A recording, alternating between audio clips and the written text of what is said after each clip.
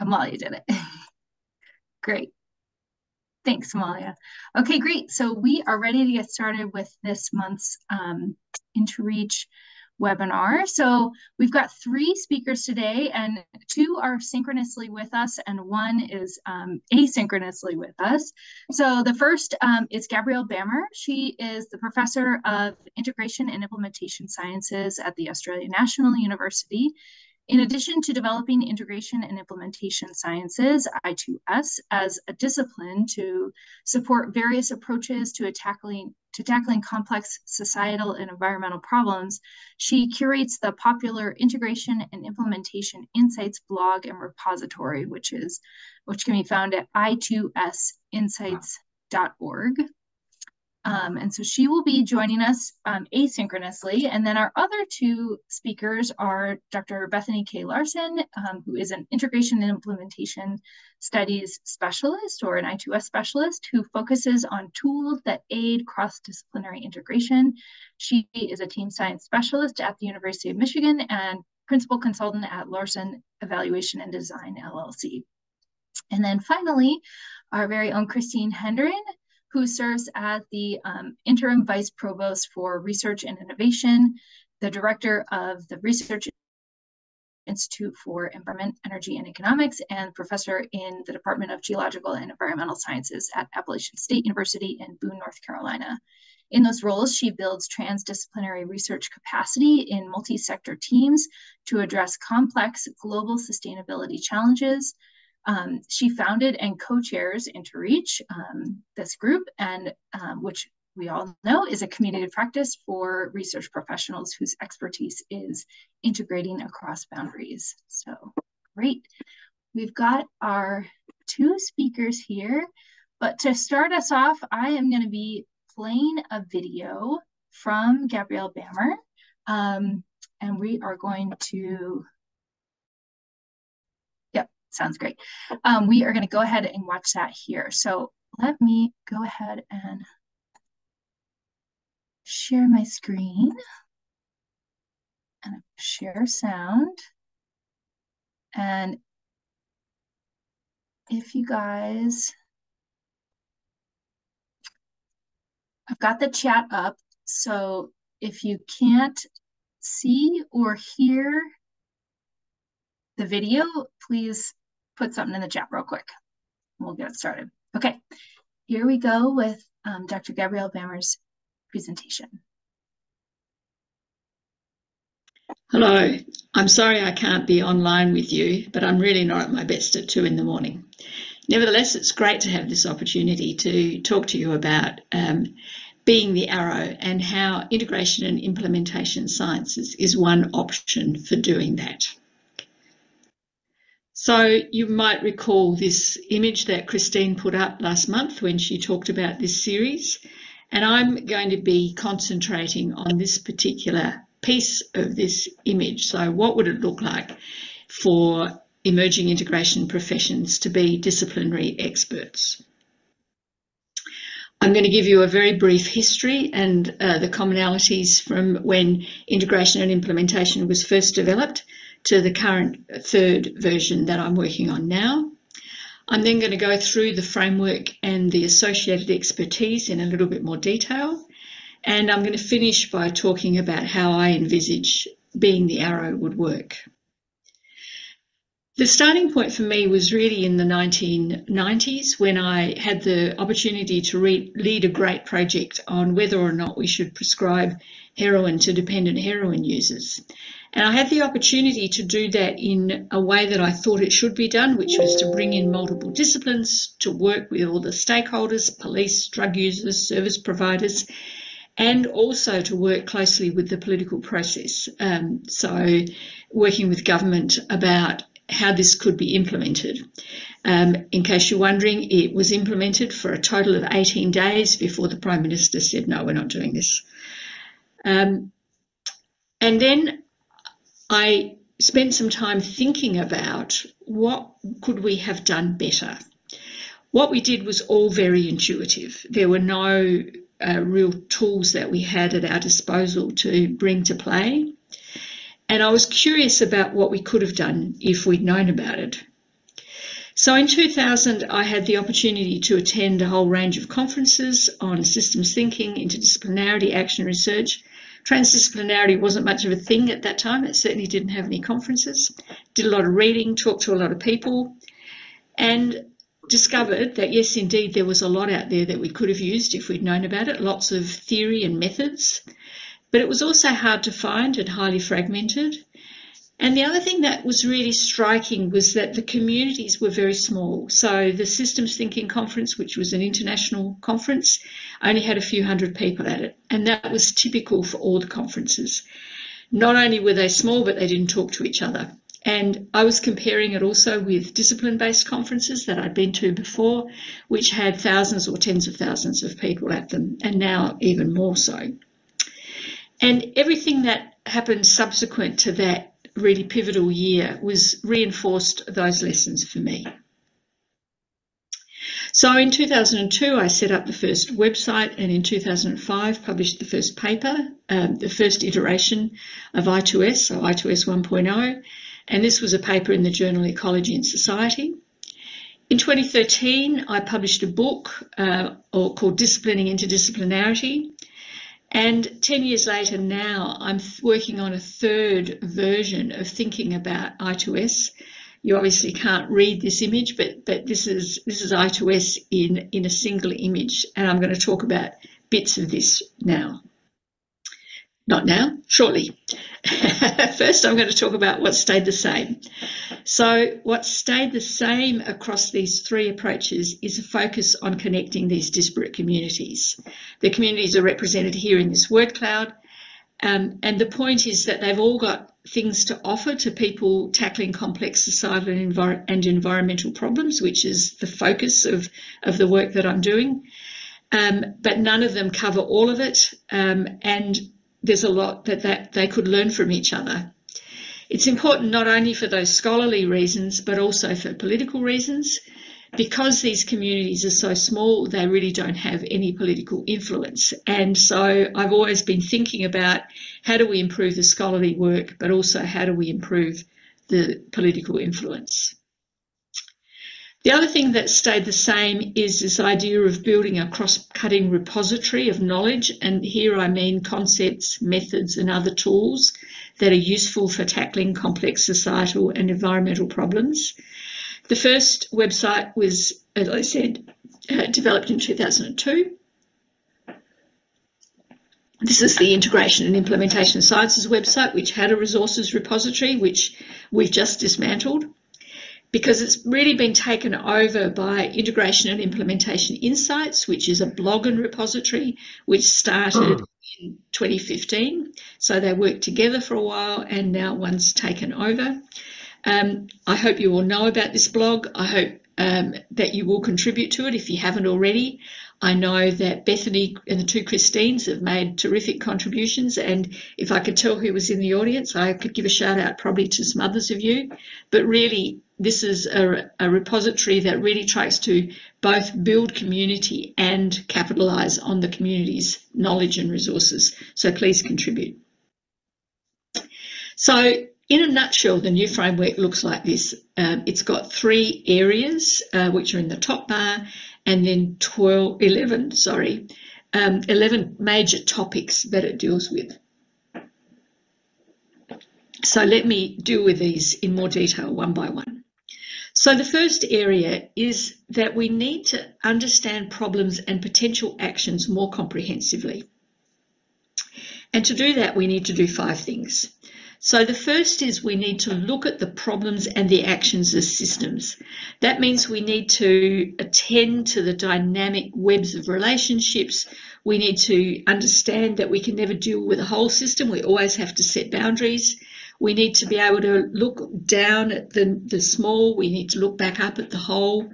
And we need to be able to take different perspectives, which is a key piece that appears at several points. We need to understand the importance of context, and that's important in 3 ways. So not only big picture context, so what's the history, the geography, the cultural aspects, the economics, what's the political context in which we're operating, and what does that make possible, and what does it shut down? We also need to understand the context of the organisations that we work in and the organisations that we work with. So their structure and culture, and what do they make possible and what do they shut down. And then we need to understand our individual context, our own individual context or positionality. So what is our experience and our position in society? What does that make possible and what does it shut down? We also need to be able to deal with what we don't know. It's really risky to put it to one side because that's where all the adverse unintended consequences and nasty surprises come from. So we need better ways of dealing with the unknown. We need to be able to manage or bring to the table, we need to be able to bring to the table diversity. And that's not just differences in gender identity and age and ability, but it's also different worldviews, different values, different interests, different understandings of what makes for good science. And it's not enough to just bring that all to the table, but we also need to be able to develop an integrated view. So how do we pull together these different perspectives, these different ways of looking at it to get this richer picture and this richer set of possibilities for action? We also need to understand that some things cannot be brought together, and what do we do with those? The second bit of the framework is to be able to support policy and practice improvement, which happens by government, by business, by civil society. As researchers, we're generally not in a position to make improvements on complex problems, but we can work closely with those who do make those improvements. And that's got three dimensions as well, and three areas where we need to develop expertise. The first is in decision making. So before we can do anything, decisions have to be made. And so we need to be able to help governments and business and civil society make better decisions. We need to help them understand how to make rational, well thought through decisions on the complex aspects of problems, and how to take into account the biases and heuristics that most of the short-term decision making that we make in almost all of our lives, how to take that into account so that it doesn't wreck the important decisions that have to be made. The second piece is research implementation, which is how do we get better evidence and get good evidence better into policy and practice? How do we have the policy and practice to be informed and hopefully even based on evidence? And finally, how do we bring about a good understanding of change, not only in our own communities, so that as researchers we're not simple-minded about change happens. It's not just a matter of telling policymakers what they need to do, and it's not just a matter of policymakers telling the community what they need to do. Change is this wonderful dance that happens in society. Things are changing all the time, and you've got to get in there, and you've got to be very canny in order to be able to make improvements happen, especially when there are countervailing forces. And so we have an obligation as researchers to understand what those processes are and to help people be able to affect change more effectively. The third is that to do all that, we need to be able to interact effectively. So we need to be able to work effectively in teams. So we need to be able to manage collaborations. We need to be able to build trust, build a shared vision, and all those things that are important for working together. We need to be able to manage our disagreements. We need to be able to engage with stakeholders effectively. Sometimes we'll be co-producing with stakeholders and they'll be in the team, but a lot of the time that's not possible. So how do we work with, what are other options for working with stakeholders, and how do we do the best that we can in the circumstances that we have? And how do we repay stakeholders for the effort of being involved in the research? So what are the obligations we have to them? And finally, in both of these and in everything else that we do, good communication is the key. So how do we learn to explain clearly, to listen actively, and to really be able to communicate well? So let me finish by talking about how I envisage being the arrow works. The analogy I like to use is the discipline of statistics.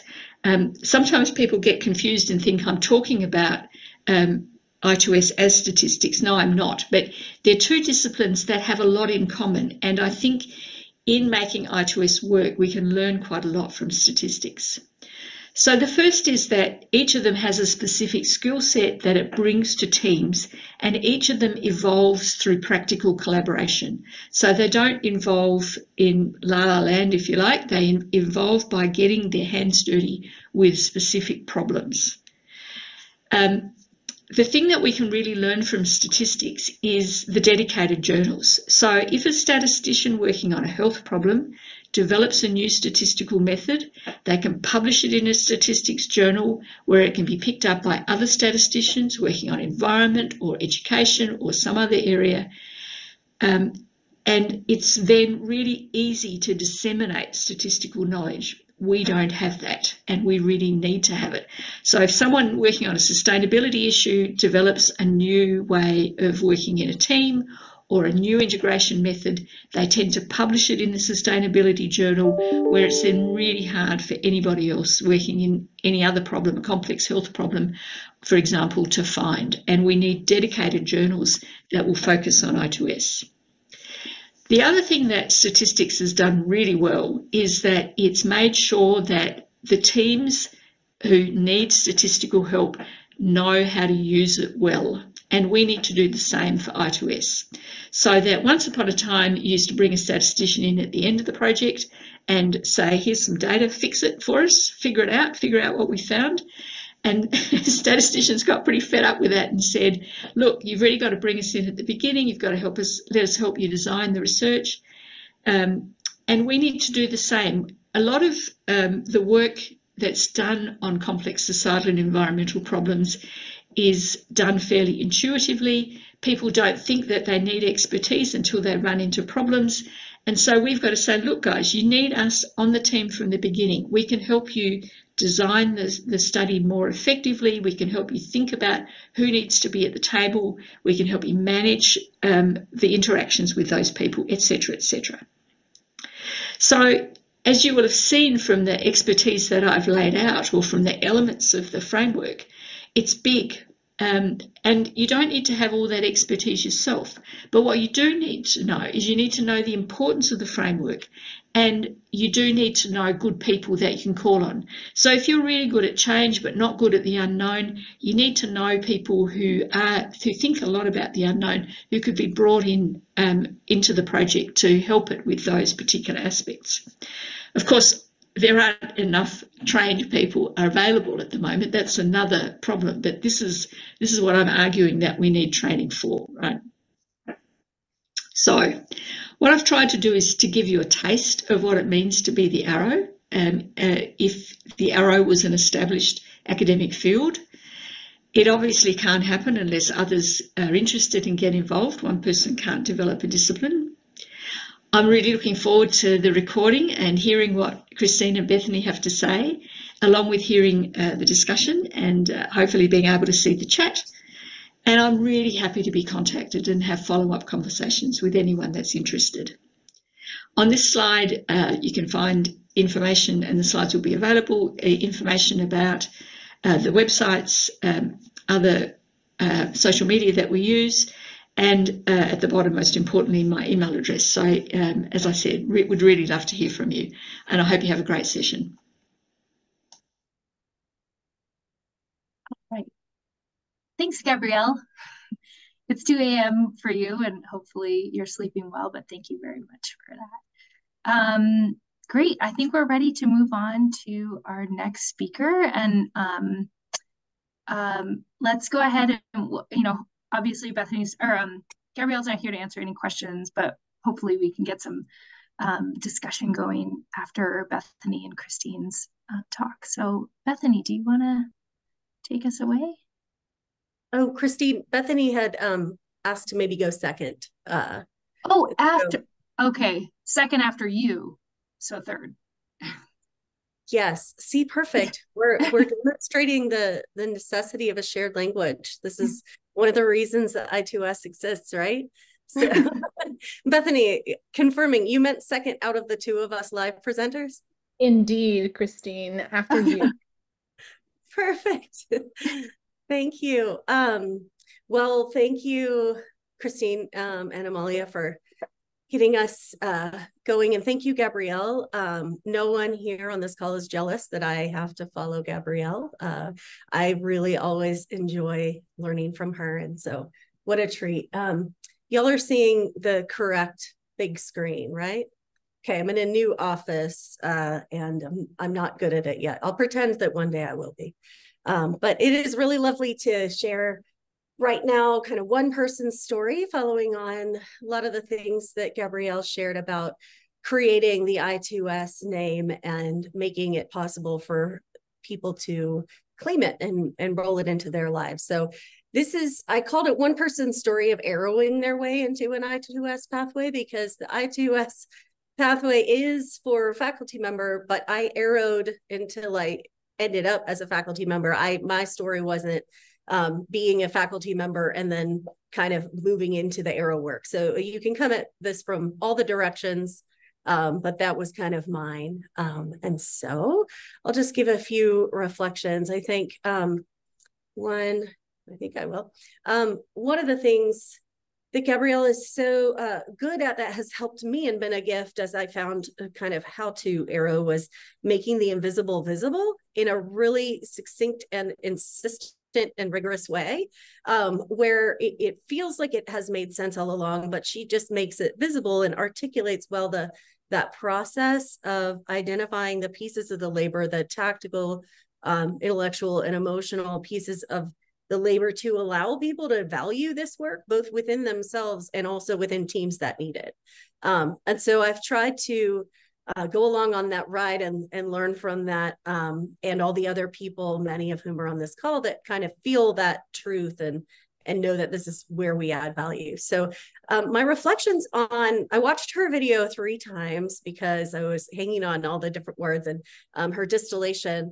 But I was struck by this similar origin story later in time to Gabrielle, of being in a place where I was noticing boundary spanning that was critical to our shared mission of a large project. Then recognizing that we had done it intuitively and kind of noting that certainly there was a way to do it better and on purpose, and then seeking out intention. In doing that, then finding, oh, there are people doing this all over. I didn't immerse myself in as broad a set of conferences as Gabrielle mentioned. I took a screenshot of all those different disciplines that she talked about in her 90s journey.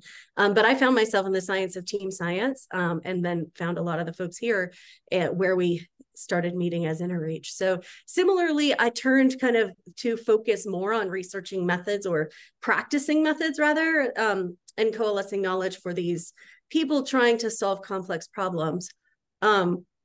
Then I put this third step of calibrating the gut. So I would call this a long season of side quests, and own goals, meaning, doing career choices that would seem to be counterproductive to advancing if what I was trying to do is get any stable position or become a tenure track faculty member or do something that made sense.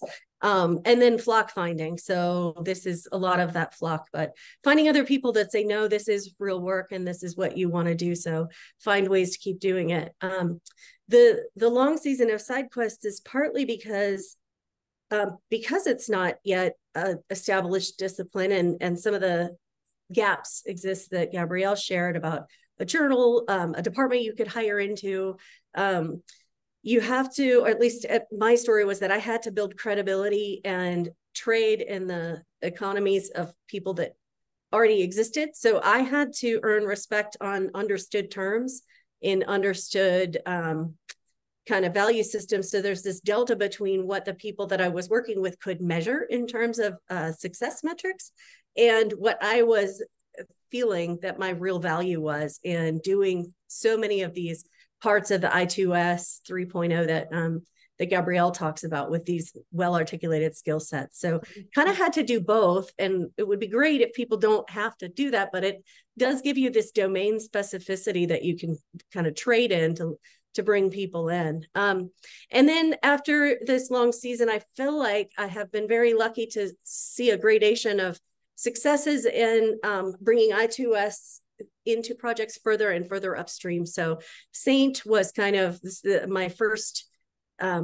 center where I noticed this work happening, and that was the light bulb moment. And then I'll tell briefly about 3 projects. I won't go too much into detail, but where there was a proof of concept project. Then STEPS is sort of this blank canvas moment where my colleagues invited me in to help us use i2S as a scaffolding for the center. And then the Research Institute, where I have been for the past 3 years, was a chance and continues to be to institutionalize into a university some of these i2S skills and values. So all I was going to say about SAINT is that it was similarly to the heroin multi-stakeholder project that Gabrielle mentioned.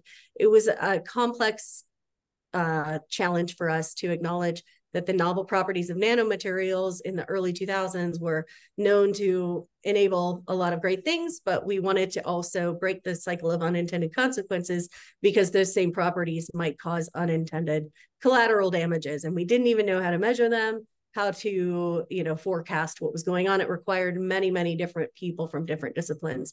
So in looking at the nanomaterial environment, health and safety world, we sort of needed to combine all these different ideas and filter them across fields, synthesize them, and create risk forecasts and figure out the next best questions to address when we were just, we had some really good leadership and insight, but we were, what I now see is muddling through the shared language, not really understanding that we needed to explicitly create shared boundary objects to help navigate these, and realize that it was not only individuals integrating, but whole disciplines learning from each other, and that many barriers could have been avoided by recognizing different epistemologies, working to a shared vision. So that sort of light bulb moment between these entire, ways that people think made me see that integration happens across so many boundaries, and that it doesn't just magically happen, right? Which we all know here. So there are many different ones: institutional, geographies, sectors, disciplines, all this.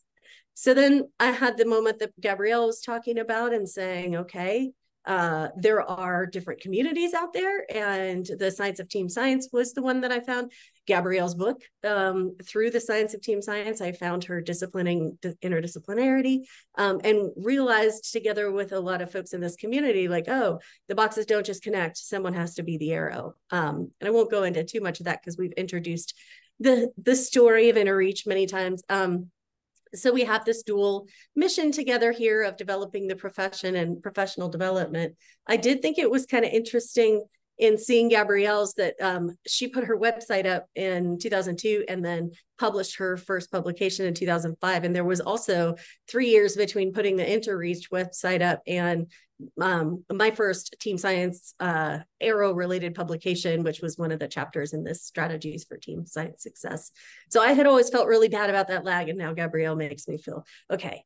If it's okay for her, these things can take time.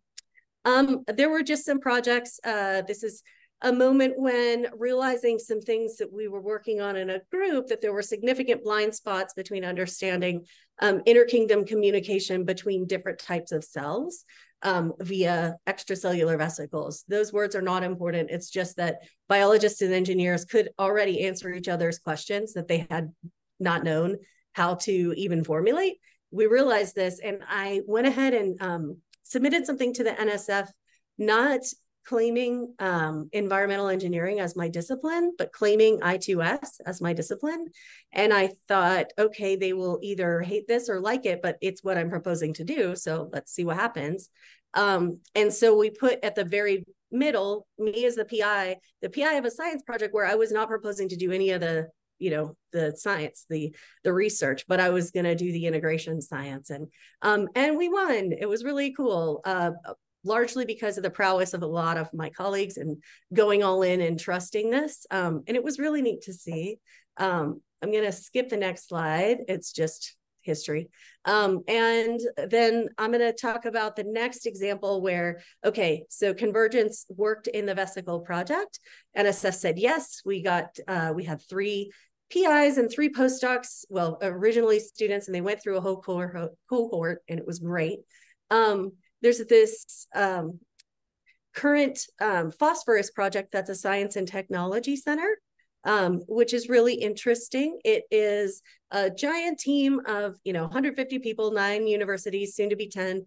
And what we did was start off, my colleagues who are the director and deputy directors invited me to kind of the center of the planning and said, we're going to go all in on Convergence. So their idea was, to call STEPS, which is about phosphorus sustainability, a Convergence research center with phosphorus sustainability as the vehicle. And what we really did was structure the entire center around this opportunity to draw on our team science and transdisciplinary research and practice tools to both drive the structure and the process design, but also form the scaffolding of some research possibilities.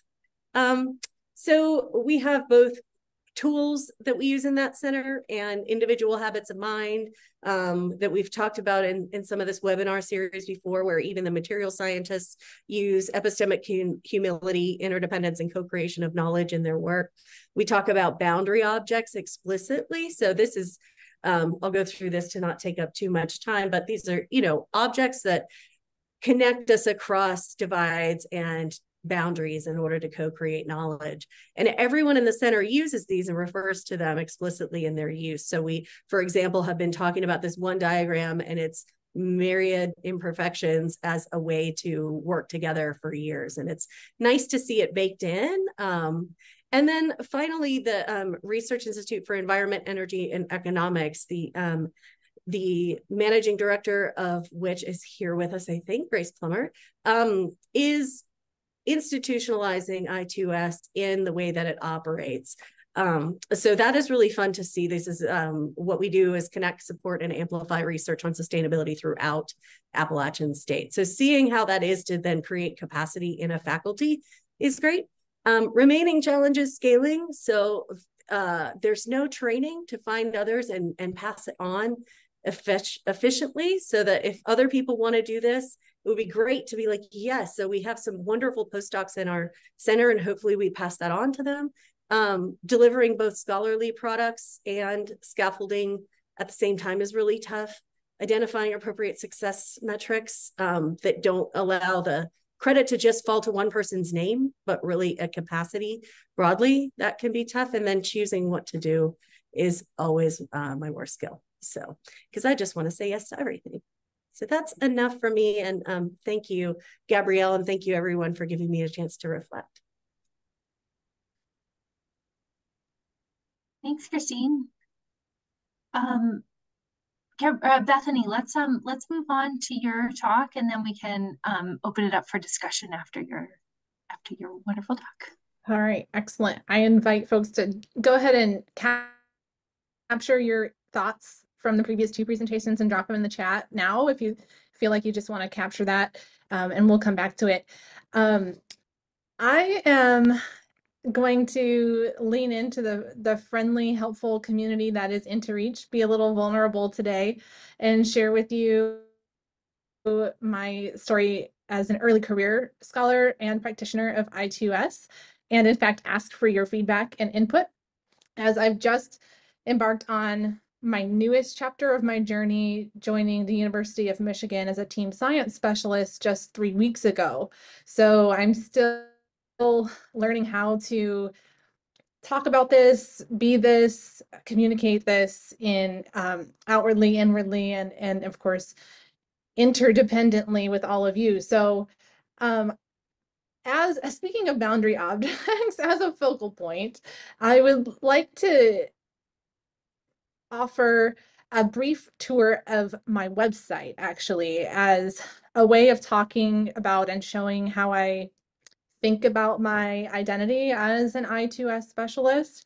And again, being vulnerable here, I think that my website probably needs some work. And so please, if you have some ideas about how can I2S be clearer in my particular version of I2S in my website? What questions, and then like what questions does it raise for you about I2S, and what other career pathways are available? Any and all of that open for discussion today. So I'll share my screen, and there is no sound, so we can just jump right over there. So my website is just BethanyLaursen.com, which is, using your own name as a domain is a common practice in scholarship, academia, or in like freelance work or other sort of individually oriented professions. And I made that choice a long time ago, realizing that my particular occupation, how it's labeled, and how I describe myself to others might change, but my name probably wouldn't change. So I made that strategic decision. And then I can change what's on the website much more easily. As Christine mentioned, and as Gabrielle has mentioned in her talk and elsewhere, as a friend and colleague of mine has said, Hazel Simonet, to speak into people's listening. And the people that I have been wanting to listen to have changed as I've moved through life. So, but for the last several years, I have been explicitly claiming the title of an integration and implementation specialist, because mainly my eureka moment was Gabrielle's 2013 book. I resonated a lot with both the scholarly and political aims of I2S development as a discipline. And some of that you can then see here in my website under the About, right, which is where you would go to learn more of what do I mean by being an I2S implementation specialist. And I open here with the thought that Bethany gets things done.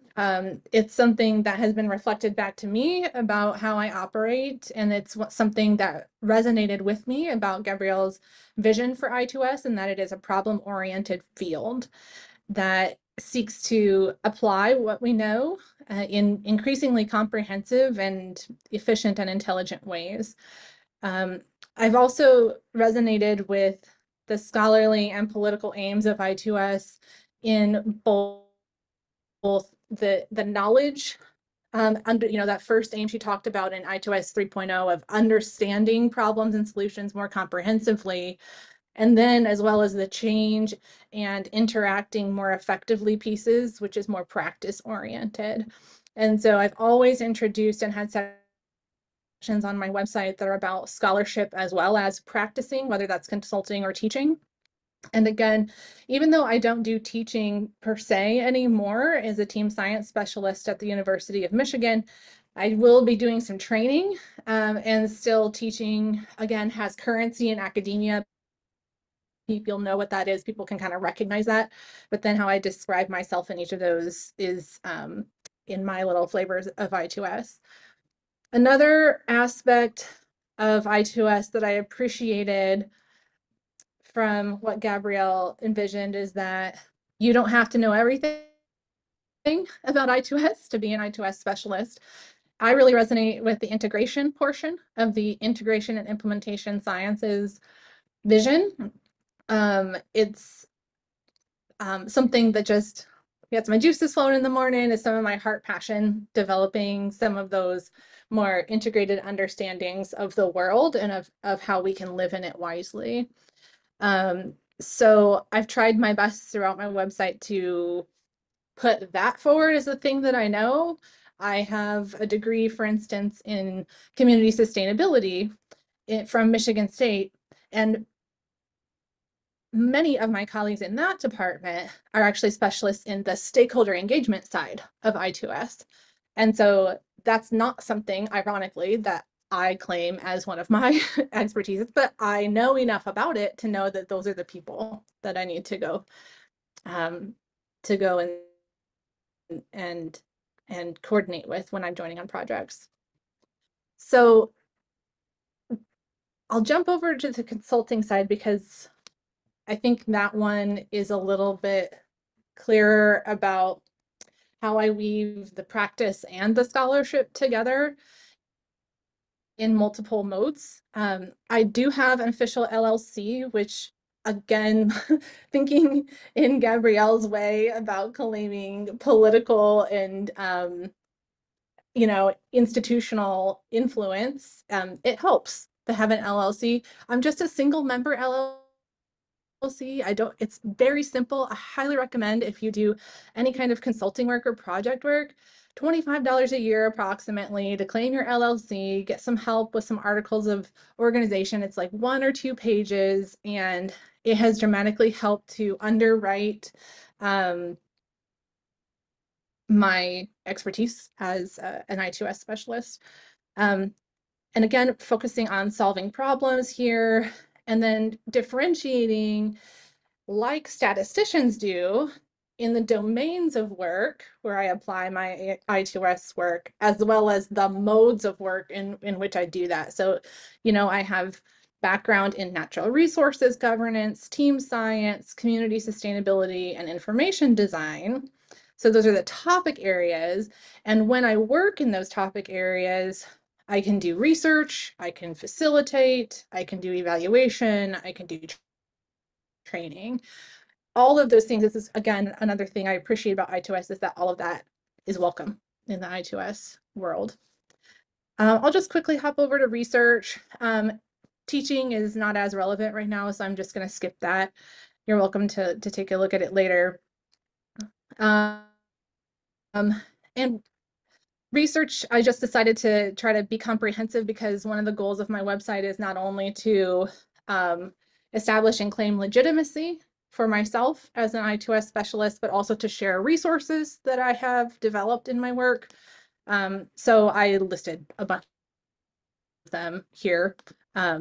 This is one of several different ways I've tried over the years to do this. I welcome your suggestions. And this little call out here, calls out some of the newest things. But the most important things, of course, I keep on the homepage. And that's in fact where I see most of my statistics, right? Like people just land on my homepage, see the gist, and then bounce from there. So that's all I have for now. I welcome your thoughts about what questions does this raise for you about being an early career i2S specialist? Where do you see in particular? You can ask me have you thought about X, Y, Z? How has this worked for you? So I'll open it up for discussion and questions now. Thanks. Thank you, Bethany and Christine. I think Amalia, I think you were gonna facilitate the question and answer. Do you want to? Right. We have about 9 minutes left total, but I just want to say thank you to Gabrielle and Christine and Bethany for all of this, your amazing perspective on being the arrow and claiming this title of i2S specialist. So if there are any questions from the group, I think, all right, so we have one in the chat. From Mike, how has the public responded to your website and LLC status? So that's for Bethany. Yeah, the LLC has really come in handy. It's quite easy. It's a very recognizable container for folks for engaging me in a consulting kind of collaboration. It makes it much easier for people to refer others to me and say this is what she does. So that has been helpful. I actually don't think that my website seems to have gotten much traction. I know that it gets some hits, when I apply for jobs or when I give a talk or something, I see a little spike in some activity, but overall, I'm not a web aficionado, and haven't been able to track the real effectiveness of the website so far. And Bethany, there's a suggestion for you in the chat if you want to take a look at that. Does anyone else have any questions? Oh, Kenan, go ahead. Yeah, thanks. Just a question about time and utilization of time for both of you. In my experience, academia in particular tends to use a lot of its constituents' time around various items that aren't necessarily useful for deep integration. And what I think is probably in both of your instances, you have deep integration in very specific projects. But what can you say about the use of your time by departments and by others? I can say that I am my own worst time enemy, I think. So but I do think that it has been really interesting I feel like I've been a little bit slow to take the stage in some senses of like, oh, it's actually, I have a leadership role in some sense in certain arenas, and it's to me to make a change structurally to how we use our time. So I think slowly I've been looking for ways to onboard that and to, I find people are really hungry for capacity building in efficiency. So, something as simple as using the slides to have people put post-it notes rather than go around one by one updating, introducing those sort of modes of creativity and play, if possible, into work. So I am always trying to find ways to do better in that regard. But I have found almost universal uptake in improvements wherever I think of trying to introduce them. I think Christine's success is a product of her wonderful, sparkling personality, and maybe I have some sharper edges, or maybe just landed in less fertile soil at times, because I have run into a bit of pigeonholing or resistance to the expertise that I do have. And of course, like, we can share stories all day long about that, but I have felt like a lot of times my expertise has not been fully tapped. Like, the vision for it has been really small. But I think that is going to change with my new position at myRESEARCH. So I'm very excited to be here. Thank you. Chris, you have a question. Yes, thanks so much. Thanks really to everybody. I have lots of questions, and I am currently tapping Bethany's expertise. And we'll be back in touch regarding that. We've already started a collaboration. But my question right now is for Christine. I was really struck by the visual for the RAISE project, which was a way then to answer a grant as a PI that's doing integration specifically. And I don't know if you could say more about how really the NSF received that. I mean, you were funded, I got that, but did they kind of seize upon it as, wow, this is like a new way that we should support, and can we work together about indicators for making that work and evaluating that afterwards to see how it went? And it just seems like a super strong way to do a project. And is there going to be some kind of follow-up on the method is my question. Thank you so much for that. We just wrapped up, and I just kind of sent out the final poll. So we had R&B on ourselves. And I think it's going to end up being, I'm wildly out of my disciplinary knowledge to be saying in ethnography, but I'm just going to publish what we found out and invite harsh social scientist reviewers. And, I think they were very happy to be experimental. They didn't have a lot of holding our feet to the fire as far as what they expected to come out of it. And it was a really nice, long, slow burn. Like, there's kind of some new expertise that exists in the world that I don't know why I'm saying kind of, like, that would not have other than that. And it took the full 3.5 years to be able to see what that was. So I plan for there to be a paper that comes out of it. But yes, I'm happy to also share that proposal and the pieces of that for other people to see what worked. I would love that, for one, personally. Great. Thank you, Christine. Well, I think that being 2 minutes to the hour, we should probably wrap it up now. But thank you everyone for joining us for our first kind of perspective installment of this series. And please join us next month. The details aren't up yet, but once we get the title of the next one finalized, we do have our presenters in line. Then we'll post it up on the website, and we're constantly updating the InterReach website. And if you have more thoughts about this, more discussion, questions, then please feel free to engage on the InterReach listserv and share your thoughts there. All right, thank you so much, everyone, for coming. And again, thank you to our speakers and panelists here. We'll see you next month. And again, if you want to propose something for what used to be the Reading and Discussion Club, we invite you to do that as well. Thanks, everyone. Take care. Bye. Bye. Bye.